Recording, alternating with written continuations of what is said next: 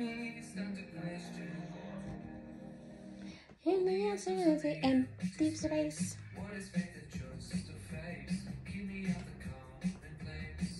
And the so is nothing. I saw God of God do something. Oh, you know where to find me. And the birds will see what I see. Oh, you know where to find me. And this is all the mystery. I love this record. It's one of my favorites. It's one of my favorite Christian songs. Hi.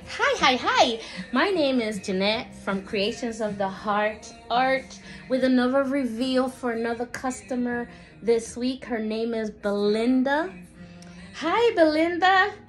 Today, I'm revealing the project that I've been working all week with her. And it's been taking a week because I didn't expect this beautiful order, and I only had like 4 ornaments and she had like 9 pets, and I loved it, and I said, oh my gosh, how am I gonna do this? So I was so happy to make it. So yeah, you already guessed it, she made pet Christmas ornaments, and I love it. I want to show you what they are. Look, isn't it cute? Oh my gosh, these are so cute. The dogs are in it with their name in the back.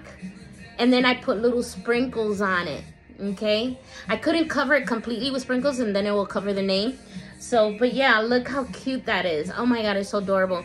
Look at the way they came out. And then I attached the color. I asked the customer what kind of ribbon she wanted, and she put red or pink. And then for the ones that were gone. And then this is her other one. Look how cute this is. Isn't it cute? And then red. Here's another one. You see? So I am so excited. I'm not going to show you all because I want her to have some surprise, you know. So, you know, here it is. Look how cute this one. And then I'm going to go ahead and gift her a nice, it says Joy to the World, because I always like to give gifts, so she's gonna get an extra one. But she had like 9 of them, and I only had 4 ornaments. And then each day it took, like, I had to get up in the morning, do the first layer, put the name, if anybody wants to know, and then I put the name, let that dry by the nighttime, and then I will put the picture and put another. So it was like a day and a half to let them dry, and I had 4, and I had this. I did order more ornament, and they got lost in the mail.